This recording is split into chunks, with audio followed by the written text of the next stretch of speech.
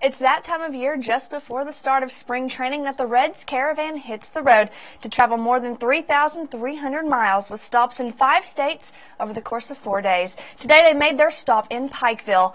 Broadcasters Chris Wells, Jeff Brantley, General Manager and President of Baseball Operations Dick Williams, pitcher Drew Storen, catcher Chris Oakey, and Reds Hall of Famer Eric Davis all made the trip down 23 to visit with Reds Country.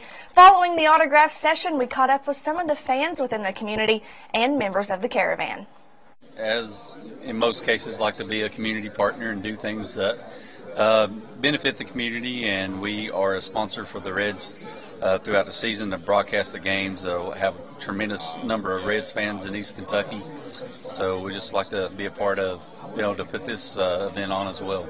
Every year it's really special. I mean, whether the team has had a good year or a bad year, you really wouldn't know it by when we go out on the Caravan, whether it be a radio stop at one of the affiliate stations or one of the big mall stops that they're open to the public.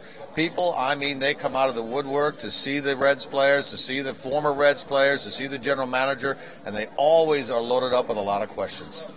Born and raised in Cincinnati, so I grew up with it in my blood. I know how important it is. This whole area, it's one of the few things that unites us as a region, and the Reds are important to a lot of people, and you get reminded of that when you come out and see all the the fans in the off season wearing their colors. It means a lot to them. They never really get the chance to see any Reds players come here, so I think the Caravan is really a good cause for the community, and I think we should just keep on doing it.